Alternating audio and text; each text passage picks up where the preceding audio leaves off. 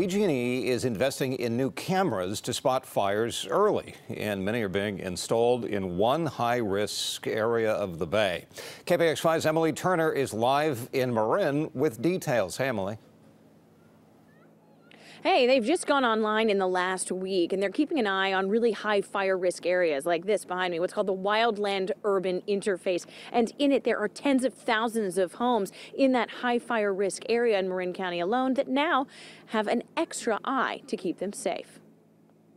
It's so scary. I mean, to hear the stories about, people in the middle of the night not realizing what's going on around them, I think it's terrified everyone.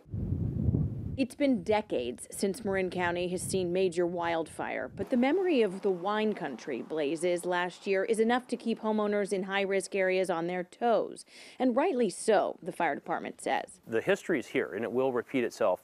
It's a matter of when, and best we can do is prepare in a number of ways. One of those ways is this brand new wildfire camera system launched last week. It's part of a much larger network across the North Bay. Now, 6, soon to be 7 cameras across Marin's peaks are added to it.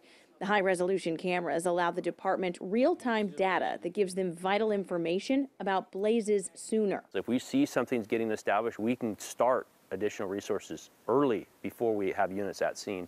So it could make a tremendous difference. A quick response is important, especially in an area that's mixed with structures in the wildland.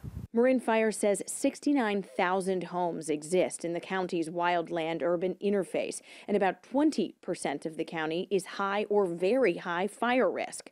These cameras will keep watch over all of that. It's amazing compared to the old one. The near-infrared cameras will even work at night.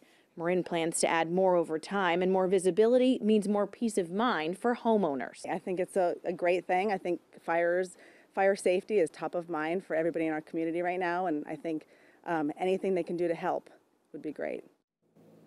And the pictures from these cameras really is quite remarkable, and it's not a secret. In fact, all of these cameras, the entire system throughout the entire North Bay, is available to the public. You can just go online and check them out.